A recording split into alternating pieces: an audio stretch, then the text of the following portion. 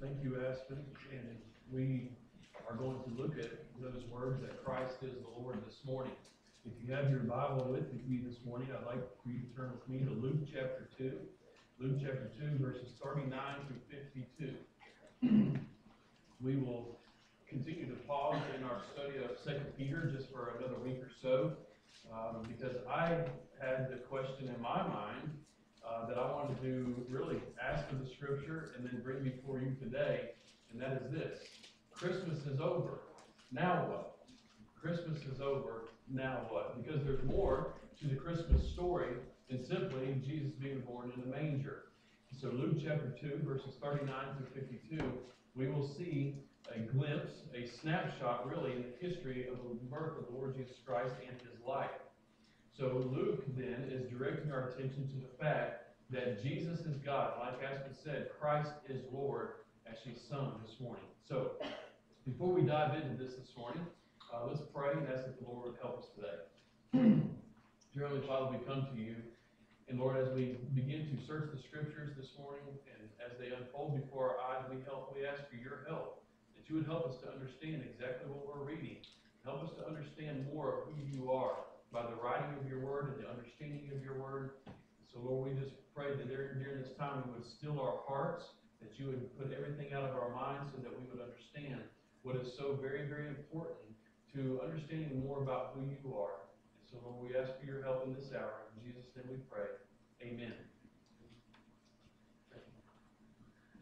When we look to the Old Testament, the first part of the Scriptures, we find prophecies, many prophecies about the birth of our Lord.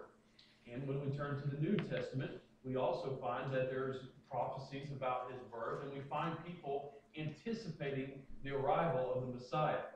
There's angels who proclaim this message about a child that is to be born. And you remember, if you look in Luke chapter 1, and Matthew also records some of this, that angels appear to shepherds, they appear to wise men, they appear to Mary and Joseph, and they're giving information that a child is to be born. But this child, to Mary and Joseph, he says his name is going to be Jesus. He says his name is Emmanuel, which is God with us. And so I want to just look at a couple of these examples, 4 or 5 examples really, that the Scriptures are telling us as readers that Jesus, this one that is born in the manger, is God. Okay, so example number 1 is Zechariah. You remember Zechariah was married to Elizabeth, who was a relative of Mary, and Zechariah is a priest in chapter 1, and that's kind of how Luke opens his letter here to Theophilus to say, look, there's a priest, and he has been told that his son is going to be the forerunner of the Lord Jesus Christ, who is God.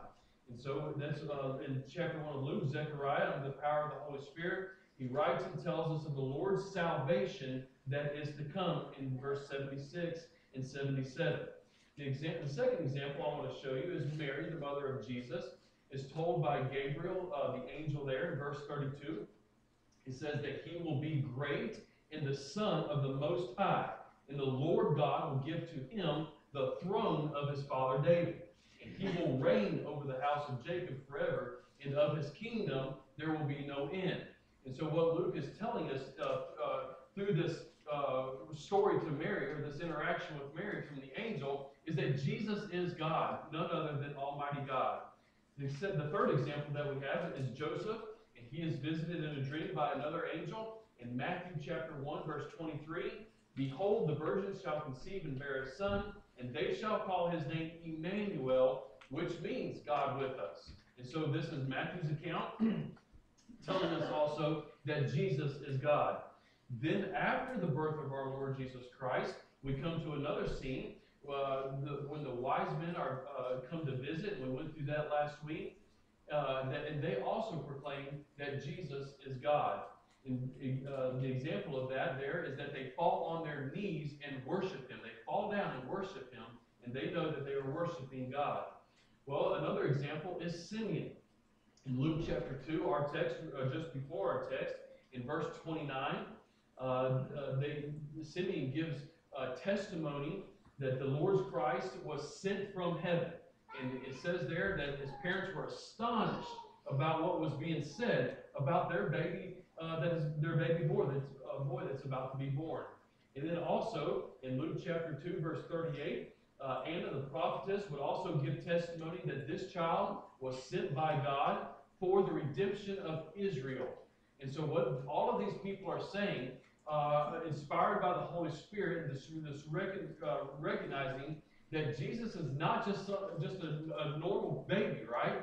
But he's Almighty God. He is the Most High. So this serves as evidence then for us as we look to the text that this one that's born in the manger is the Messiah. He's the promised one that to Israel that is to come, who was virgin conceived and virgin born. He is the Son of God. Now, this is very, very important that we as students of the Bible understand. It is really called, in theological terms, the doctrine of the sonship of God. And so Jesus being the Son of God, we want to look to Scripture and see that this is the claim that Scripture makes. In fact, I've heard even this year people saying that Jesus never really said he was God. He never claimed equality with God. And apparently they have not read Scripture. Because this is what Scripture says, even in the first couple of chapters, recounting the story that Jesus is God of his birth. Many people would go on to proclaim that Jesus didn't really realize that he was God until he was about 30 years old. And then one morning just kind of woke up and just really realized that he was the Son of God. That he kind of sort of metamorphosed, I'm not sure how to make that into a verb. He metamorphosized, there you go, into God at some point at the age of 30, okay?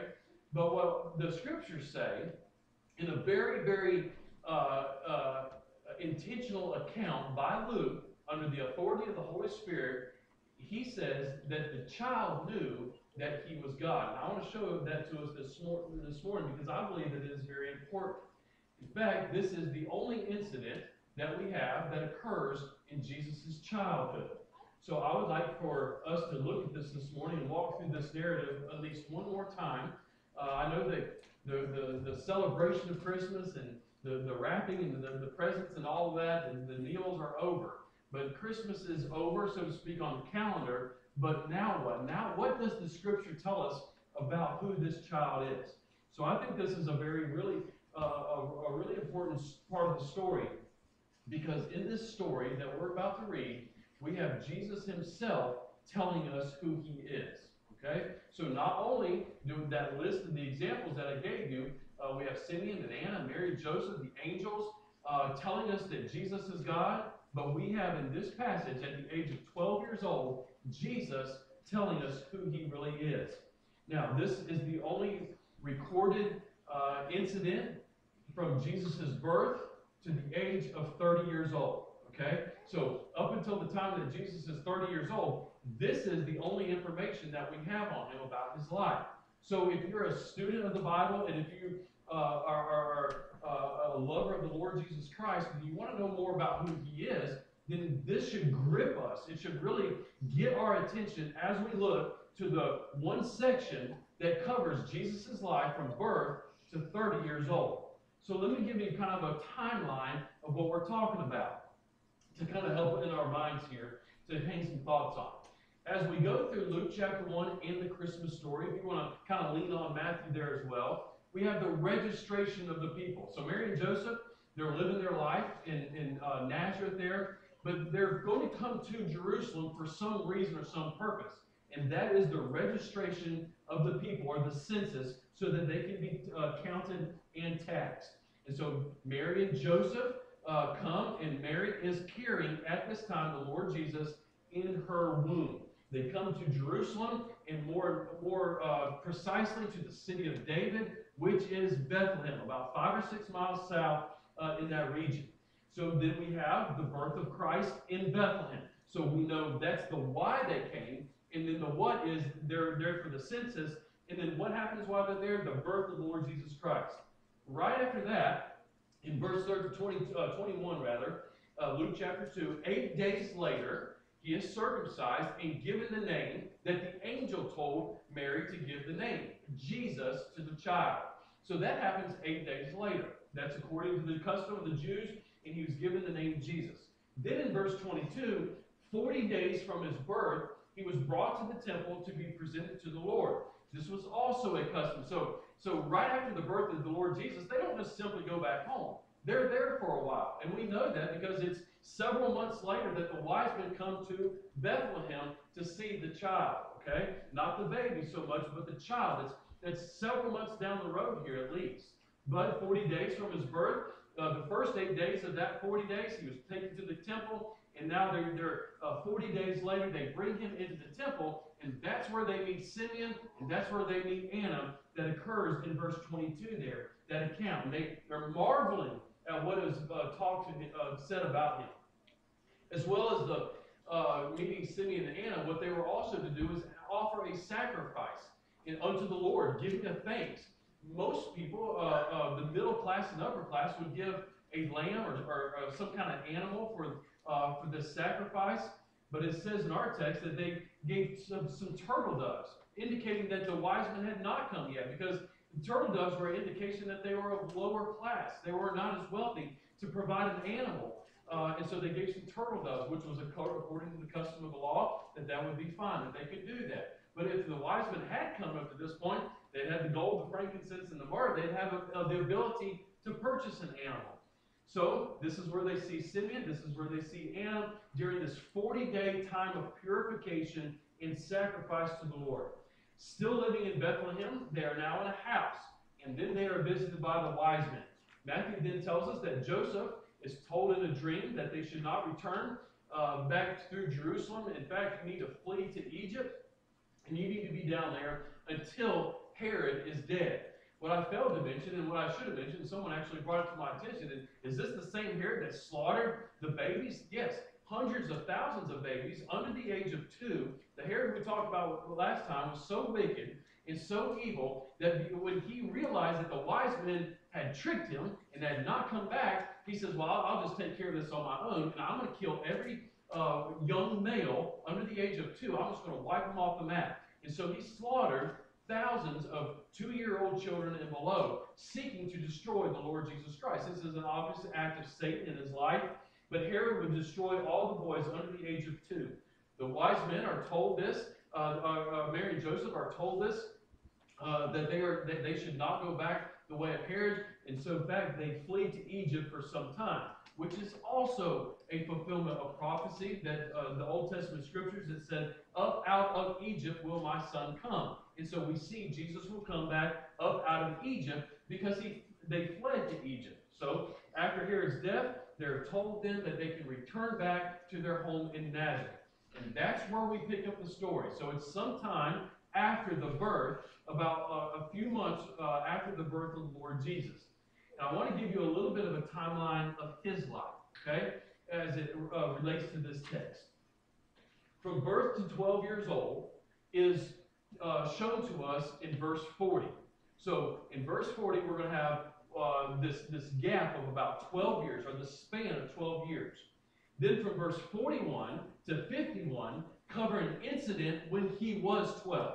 So you've got one verse, verse 40, covering birth to 12 years old. Then 10 verses or so on his 12th birthday, you could say, or when he was 12 years old. You got 10 verses explaining what happened when he was 12 years old. Then verse 52 covers from age 12 to 30. Okay, so we're walking down Jesus' life from birth, in verse 40, from birth to 12 years old. When we stop at verse 40, we have that 12-year gap. Then verse 41 through 51, we have this story that happens or occurs when he's 12 years old. And then another single verse to tell us what happened from 12 years old to 30 years old until he begins his public ministry. So this is a snapshot from 0 or from birth to 30 years old. Okay, it's one picture in the life of Jesus, and I think that helps us get the weight of the importance of this section. So I want to challenge us to not just kind of like when we put your Christmas stuff up, to not think about the Lord Jesus Christ and his birth anymore, but think about what happens directly after the Christmas story. Okay, so hopefully this week, and as you kind of put your Christmas stuff up, think that just because Christmas is over, it's not the end of the celebration of Christ, right? There's more to the story, and we celebrate and we worship Jesus all year long, from year to year, faithfulness, year in and year out. So this is a weighty passage for us to look at. So let's begin from birth to 12 in verse 40, okay? So, and the child grew and became strong, filled with wisdom, and the favor of God was upon him. So it's a very simple statement that tells us that Jesus grew just like every other child has grown. It says that he became strong. So physically, Jesus became stronger as he developed, as he grew. We know that Joseph was a carpenter. And that word carpenter does not necessarily mean wood. It can mean metal. It can mean glass. It can mean different things. So he constructed things. And so Jesus obviously would have worked alongside his father Joseph in the carpentry business. And that's not for the faint of heart, right? It develops muscles. It develops skill. So his body developed. He worked alongside of Joseph. He would also walk the hills there in Nazareth. In fact, there's not a level place, if you look at that region, to build a house on. Everywhere is hilly. So he would have had endurance. He grew physically and became strong. And as he grew, we know that he never sinned. And that is very important for us to look at and remember as we look at his early life. That as he's growing, as he's maturing, he was without sin. He never had any sin of his own. He also grew intellectually. Notice the phrase there, filled with wisdom. It really could be read that he was strong physically, but he was strong in wisdom. So as he grew, he became wise. He knew all kinds of information, all kinds of facts, just like you and I as humans develop things. In fact, I marvel sometimes when I'm around your smaller kids, and it wasn't so long when I was there, and I think, man, it's amazing how many facts and information, how much information young kids obtain. They absorb it. They're able to regurgitate it, able to do that back. And so they're growing, and Jesus would have grown like this also intellectually, physically, but also spiritually. And I believe that it's during this time that he's understanding that he has the mind of God. 2 Corinthians challenges us to have the mind of Christ, which is the mind of God. And so when did this develop? As he's a young child. It's not when all of a sudden he's 30 years old and he said, well, I'm God. I mean, I should start acting like, so I'm going to go on my ministry, right? No. It started at a very early age. And he himself, we're going to hear from Jesus as a 12-year-old boy in just a few moments here. So I believe that the mind of God came on him gradually from birth to 12 years old. As he develops physically, as he develops intellectually, he's developing spiritually as well. Then in verse 40, the last sentence there, in verse 40 says this, and the favor of God was upon him. In some of your translations, it may say the grace of God was upon him. Now that's interesting, isn't it? When we think about grace, it's for what? Our sins, right? We think of the grace of God or the favor of God upon us for our sin. So what does it mean then when the favor, the grace of God was upon Jesus, he who was without sin? I think it's essentially this. Do you remember when Jesus was baptized in Luke chapter 3, just a couple of pages over in verse 22? Jesus was coming down to the water there, and he's baptized by John the Baptist, and God says this of Jesus, this is my beloved Son, in whom I am well pleased. I think the favor of God or the grace of God was because that he had not sinned, because he was without sin, and he was there already to accomplish his purpose and his will. And he was doing exactly that. That's why the favor or the grace of God was upon him. And that's all it says about his childhood, really.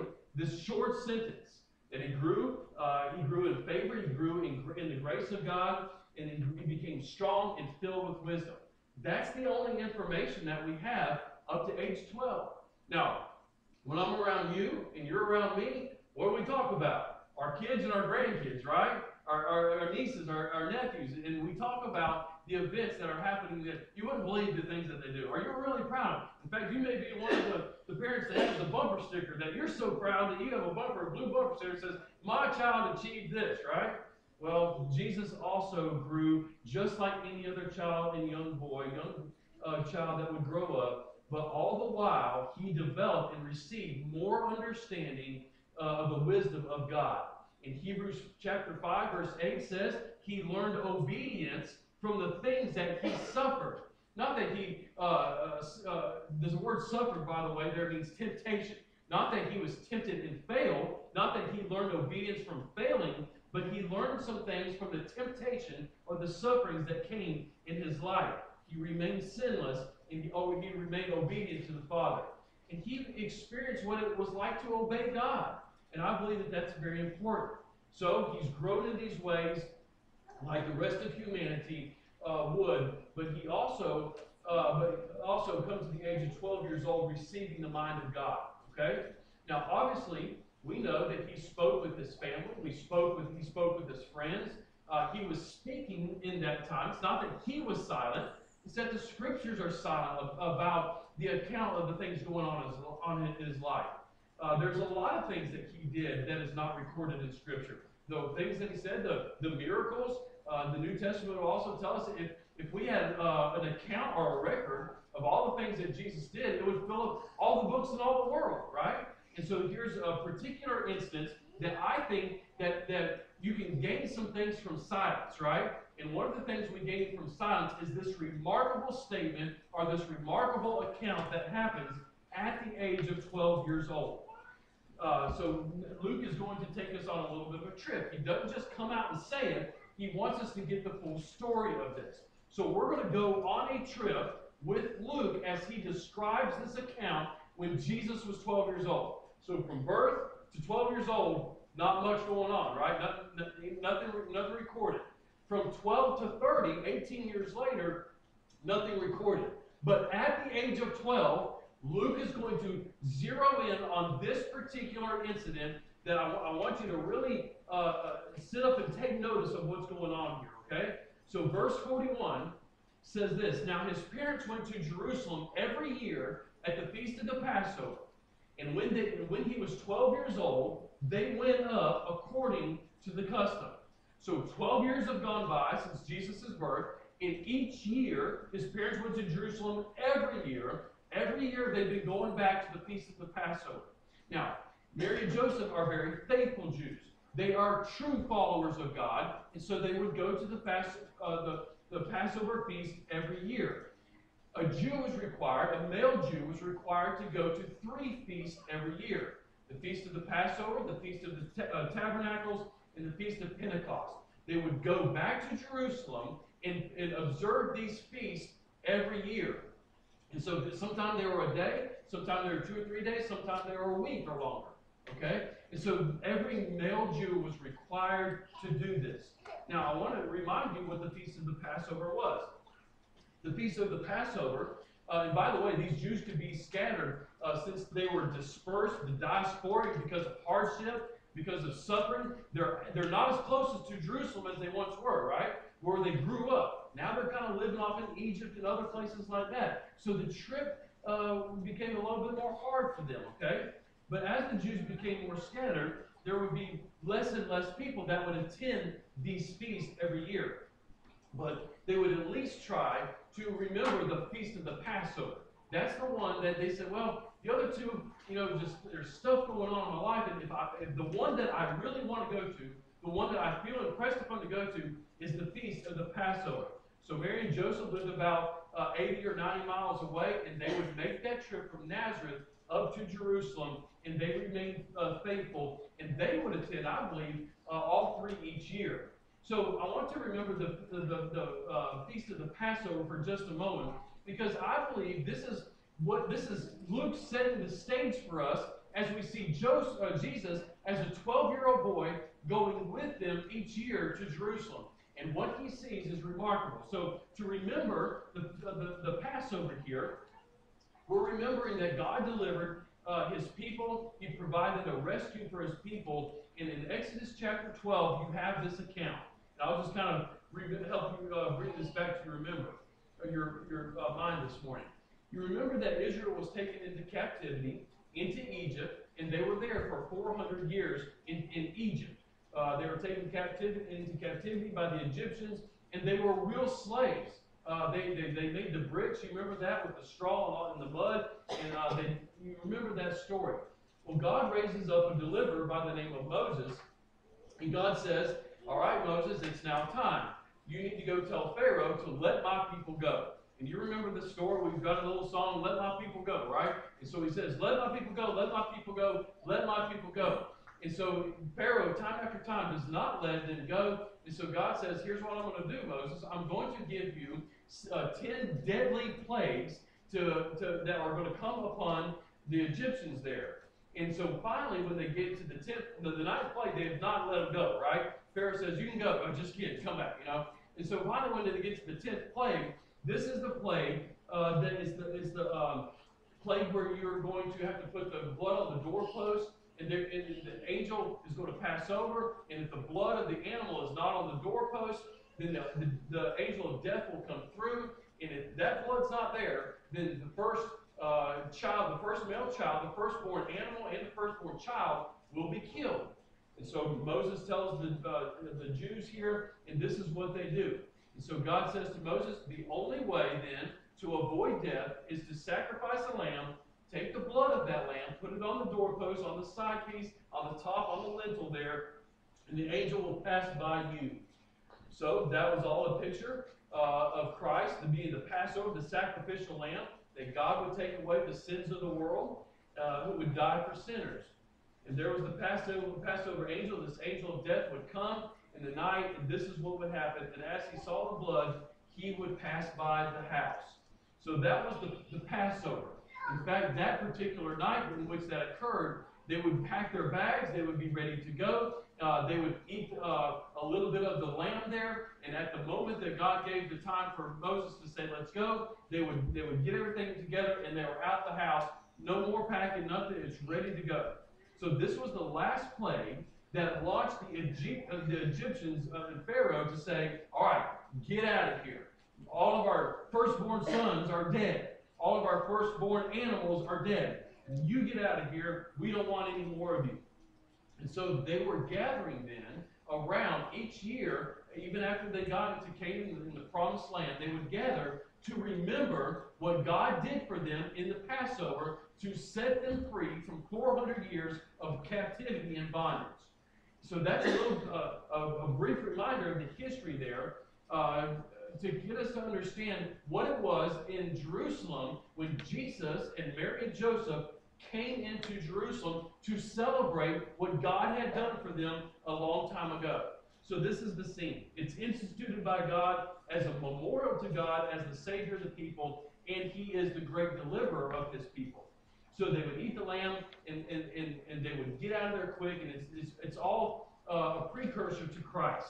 And again, Jesus is there. He's in Jerusalem seeing this festival as He comes in, as they're celebrating the Passover. So 12 years later, after the birth of Christ, they make the trip, much like they would have done the previous 12 years, right? But this time, something different happens. Something different happens. So now we kind of transition to thinking about the Passover, to remembering the scene in Jerusalem. So as they would travel in, as hundreds of thousands of people, of pilgrims would come into Jerusalem, first they had to find some lodging, right? They had to find a place to stay. Most of the time they would stay with friends or family, or they would try to find anywhere they could to stay. But they would also be trying to purchase a lamb if they didn't bring one with them. So the place would be bustling. It would be busy. And then they would be trying to find a place to observe the Passover. So it's a very, very busy place. Jerusalem would be swelled by hundreds of thousands of people, pilgrims who would come in.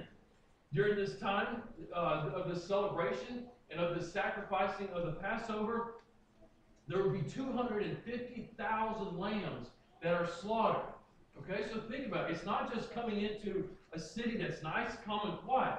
There's people everywhere. They're going around looking for lambs to be slaughtered to remember and to take part of this Passover feast. But then think about this.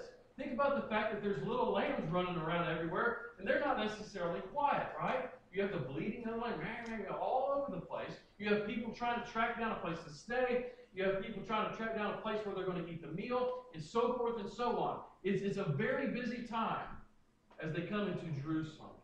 If there's 250,000 lambs that are slain in the temple, it's probably done by more than just one priest in the temple. There's probably several priests that are slaughtering these animals. And what would happen to the blood of all of those animals?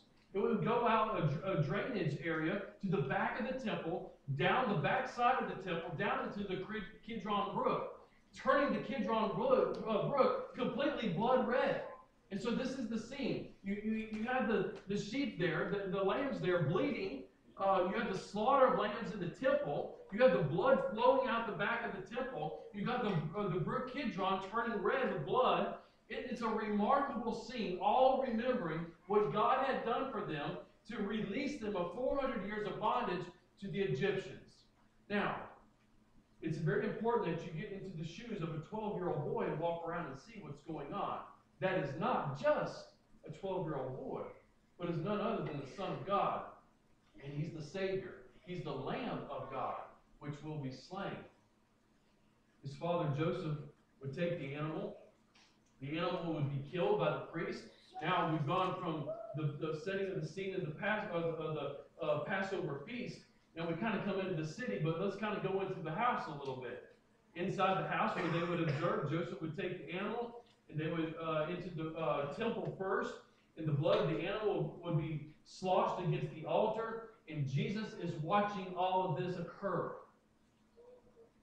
The blood of the animal would be sloshed against against the altar, and Jesus would see that, and Jesus would know at this time that he was the Lamb of God that would take away the sins of the world. We can only imagine the vividness of this picture as it falls on Jesus' eyes, as he's beginning to understand, and I believe as he fully understands that this is what is going to happen to him. This is representative of what is going to happen to him in 18 years, or 20 years or so. That Jesus would die as the lamb, the sacrificial lamb, to take away the sin. He would be hanging on a cross outside Jerusalem, shedding his blood as the true and saving Lamb of God. The reality that this is in his mind must be overwhelming to him, to say the least. So it's very important that we walk around for just a minute in the shoes of Jesus, or maybe as a bystander, or maybe as a family member, to kind of get the sound, the smell, the sight, the things that are going on in the city as Jesus comes as a 12-year-old boy, fully man and fully God. Thousands of people, thousands of sacrifices. The blood was flowing down the street, flowing into the river, and Jesus was subjected to all of this, being 12 years old, fully divine, fully aware of what was going on. The family would then take the sacrifice lamb home. They would eat it, and they would sing hymns. And then the oldest boy in the family would ask a question, and it wasn't really a question for really wanting to know something. He was asking a question to set his dad up. It's kind of like he's setting a baseball up on a tee and say, "Dad, here, knock this one out of the park." And he would ask an intentional question about why this night was different from all the rest.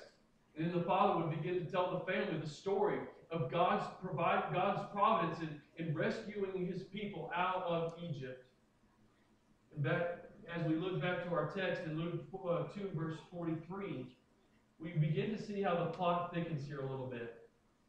In verse 43 of Luke chapter 2, and when the feast was ended, now all of this has come to an end, and they were returning. The boy that's returning back to Nazareth, they're returning home. The boy Jesus stayed behind in Jerusalem. Notice there's a difference. He's not the child, right? But now he's a boy. He's grown now. He's not the baby in the manger, but he's grown into a young man. In fact, at age 13, 12 and 13, is the time that the Jews would recognize that this is now an adult male. So it's between that time. That's very important as we move forward. The boy Jesus stayed behind in Jerusalem. His parents did not know it, but supposing him to be in the group, they went a day's journey. But then they began to search for him among their relatives and acquaintances. Verse 45, and when they did not find him, they returned to Jerusalem searching for him. In those days when they would travel in groups of people, pilgrims of people going back. And the way that they would travel is that the children would set the pace. They would go up front, and then you'd have the older children kind of in the middle, then the women, the ladies, and then the men at the back.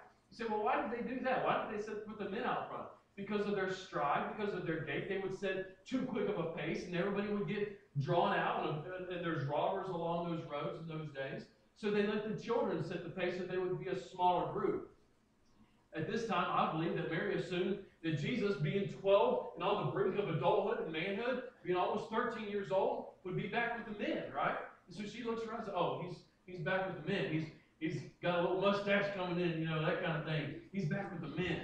He's got his boots on, right? That sort of thing. And Joseph, traveling at the back of the group, he's probably thinking, well, he's still 12. He still probably is hanging on to being a 12-year-old boy. And so he thinks that he's up there with Mary and the children. And neither one of them communicate to know that he's not there. He's back in Jerusalem. Joseph thinks he's still with Mary. Mary thinks he's with Joseph. And at some point, probably over dinner, when the caravan stops for the day, and by the way, they would travel about 20 to 25 miles on foot a day. And if they've got to go 80 to 90 miles back home, it's about a 3 and 3.5 day journey back home. So this is just day one of the trip, right? And so at the end of the trip, they get together and they're going to share a meal. Kind of like the chuck wagon type deal. Got everybody gathering around, and the families would come together, and they would observe a meal.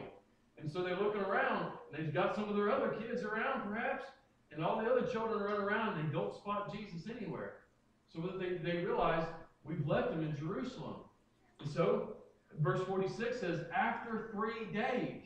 Well, they weren't gone 3 days, right? It was a day that they were 3 days until they find Jesus. After 3 days, they found him in the temple, sitting among the teachers, listening to them, and asking them questions.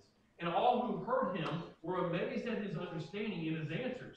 So 3 days, that's the time that they leave Jesus, one day out, and then they don't leave that night. They spend the night because it's 20 to 25 miles back in the dark. So they spend the night, they come one day back, and then they spend another day walking around Jerusalem, still bustling with people. In fact, the Passover was happened on one day. Then there was a 7-day feast after that, the Feast of the Unleavened Bread that would happen after that. And I believe Mary and Joseph stayed the entirety of that. They were very faithful to that. But the place would still be bustling with people hanging around. So they've got to look under every stone to try to find Jesus.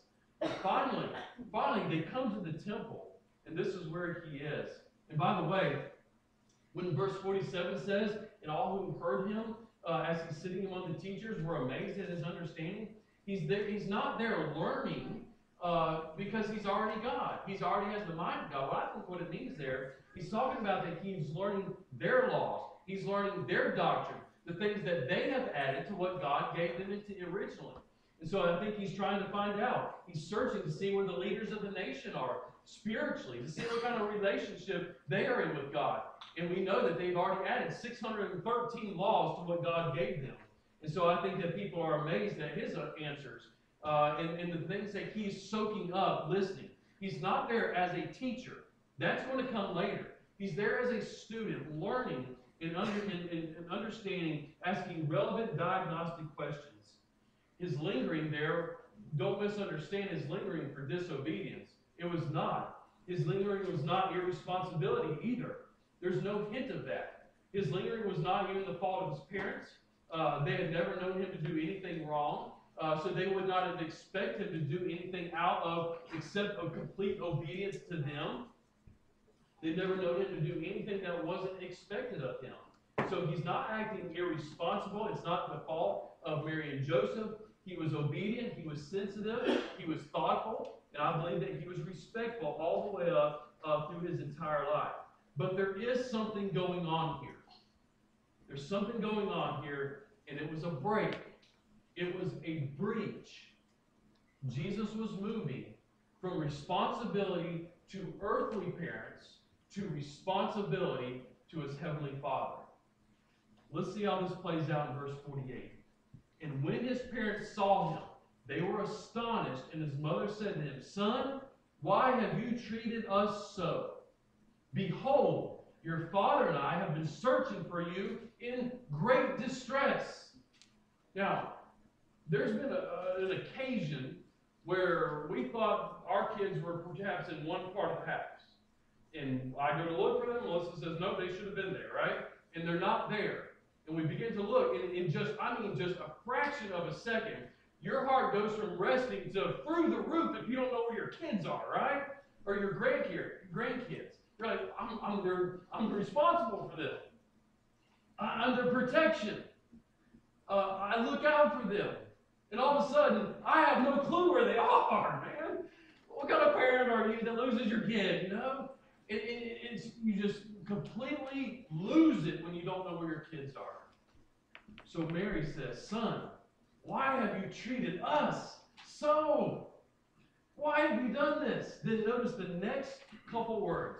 Behold, your father and I have been searching for you. How? In great distress. They're going around the city, looking everywhere, hardly even opening the door, looking everywhere. Have you seen Jesus? Have you seen our son? He might have been, I thought I saw him in the temple. They bolt over there. Pardon me, it's not enough that Mary says, Son, why have you treated us? But you got to know, you have caused us some great distress, some anxiety here. Now this is what I want to see. We have heard from the Old Testament prophets concerning that Jesus is going to be God. The Messiah is going to be here, and he is God. He is Lord. We've heard from the angels. You've heard this all your life from the angels, that he is Emmanuel, God with us. Mary and Joseph give testimony to account that this child is from God. He is from heaven, from Simeon, and from Anna. But now we hear from the boy, the child, Jesus, 12 years old himself. Verse 49, the crux of the whole passage. And I think this is where Luke was going when he started the letter to O Theophilus in chapter 1. Here's what he wants to tell them. And Jesus says to them, why were you looking for me? Did you not know that I must be in my Father's house? Or your translation may say, I must be about my Father's business. But isn't that what Mary just said to him? Right? Behold, your Father and I. She didn't say we were looking for you. She specifically says your Father. He flips that on his head because there's a breach in the responsibility to his parents and now to his heavenly Father. What Jesus is saying here is there's a transition from submission as a boy and as a child at the age of 12 years old to complete just Mary and Joseph. The transition of submission as I enter into adulthood at the age of 13 is not so much my earthly parents, it's to my heavenly Father. And he's saying, I am God. The boy Jesus is saying, this is my Father's house. I'm about my Father's business. And I am the Son of God. Mary and Joseph, you're temporary. You're temporary. I'm submitting to you in a temporary way. But you knew this, Mary and Joseph. I think this is all wrapped up in the statement. I was virgin conceived. I was virgin born. And you knew from the angel that the Messiah would be born. And I've come. And there's coming a time when I am going to be about my Father's business. Now, he's been absolutely perfect in every way up to this point. And he remains absolutely perfect at this point, all the way through the end of his life.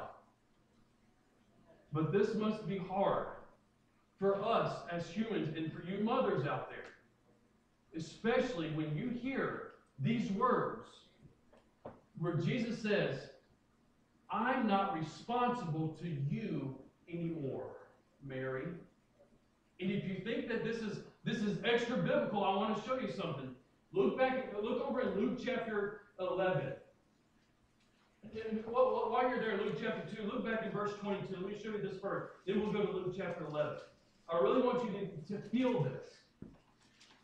That scene, just before we're told about this scene, is Simeon and Anna blessing the Lord Jesus in the temple. But Simeon says something to Mary that I think is missed a lot of times.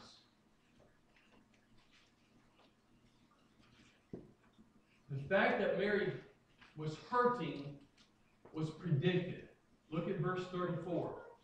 And Simeon blessed them and said to Mary his mother, behold, this child is appointed for the fall and rising in many in Israel. Now listen, and for a sign that is opposed, and a sword will pierce through your own soul also.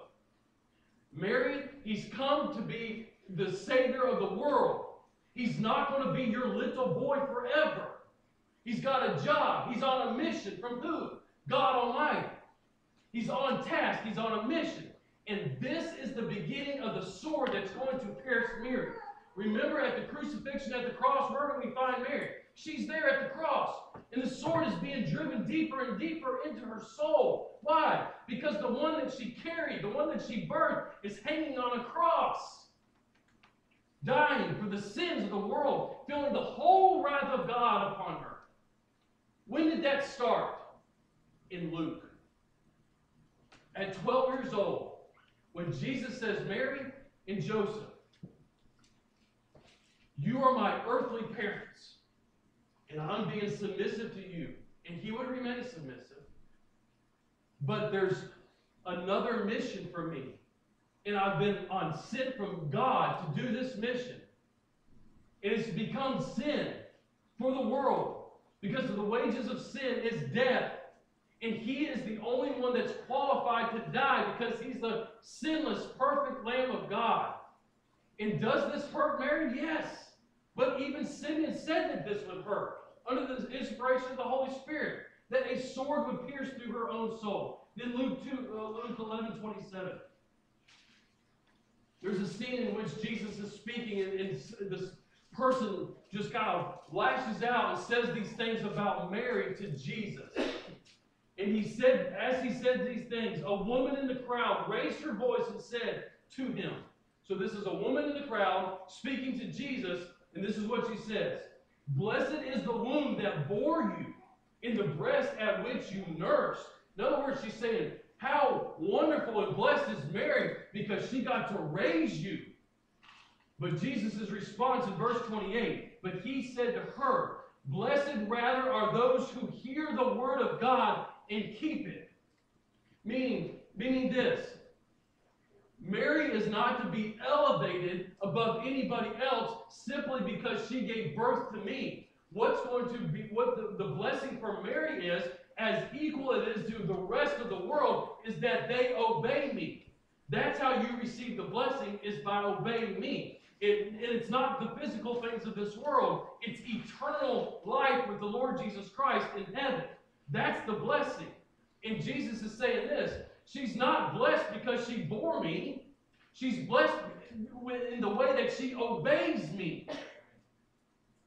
See, Mary went from raising a son to serving a Savior. And church, if I ask you this morning, what does Mary need more? Does she need a son or does she need a Savior? She needs a Savior. What do you and I need more out of the Christmas story? A story where Jesus just completely submits and always submits to Jesus, to Mary and Joseph, or one that includes submitting also to Almighty God, going to the cross for you and for I? We need a Savior. Why? Because we're sinners. And we enter to this world sinners. We come into the world sinful because of the fall. And here we have the blessed Lamb of God as a 12-year-old boy seeing all that he saw in Jerusalem that day, the bleeding of the lamb, the 250,000 plus lambs that were slain, the blood running out the back of the temple, down to the brook Kidron, and he's seeing all that. He's seeing the blood sloshed on the altar, and he says, I'm not going to abort the mission. I'm on task. Everything's right on time. And he centers himself up under the sovereignty of God, under the lordship of Almighty God. Says, Mary and Joseph, this is a new day. And I'm here doing my Father's business. This is day one. Now this would ultimately come to pass 18 years later. The time for implementing this would be 18 years later when he comes down to the River Jordan. And he sees his cousin John the Baptist, Willie John the Baptist down there, baptizing people, the forerunner of Jesus. And John says, here comes the one that I'm telling you about, whose sandals I'm not worthy to untie. Here he comes, the Lamb of God. Then verse 51. And he went down with them and came to Nazareth. So as Mary and Joseph go back to Jerusalem, they find Jesus, they see what he's doing. Jesus tells them, I am here to do my Father's business. I am in his house, and I'm on a mission from God. I want to make that abundantly clear. You've heard from everybody else, including yourselves. Do you remember who I am, Mary and Joseph? Mom and Dad. I'm here for the sin. I'm born to die. I'm here to do my Father's business. But then, he gathers his things up. And by the way, just kind of think about this the rest of the week. Where was he for the 3 days while he was there? Who did he stay with? What did he eat? How are things provided for him? I don't know. It doesn't tell us that. So those 3 days he was in Jerusalem. Now his parents come back, and he goes down with them. Everything is down from Jerusalem, even though on a map he's going north, but because the Jerusalem is on the Temple Mount, he goes down and then back to Nazareth. Notice the next phrase. What does it say? And was submissive to them. Even though he made it abundantly clear to the entire world, including Mary and Joseph, that he's here to do his Father's business, he, for 18 more years, stayed submissive to Mary and Joseph.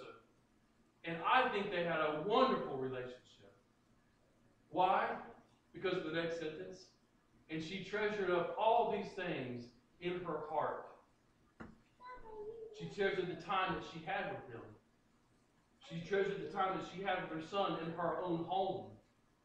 Because on this day, she remembered, yes, he's mine for a while, but he's going to be gone one day. It's been prophesied of him.